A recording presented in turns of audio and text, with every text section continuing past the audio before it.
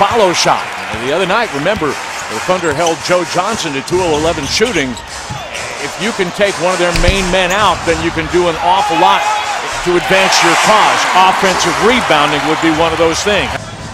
The Thunder, by contrast, is 7 out of 8.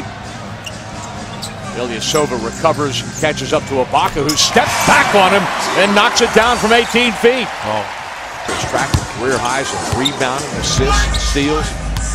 And he's had 6 straight games, double-figure scoring against the Thunder. Ibaka set up by Westbrook. Ilyasova was not set up.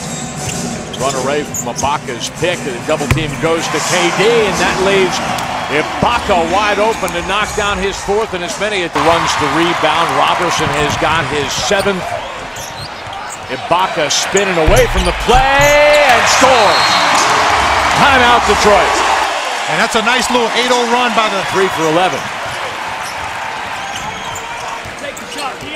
And then he's rubbed out by Cantor.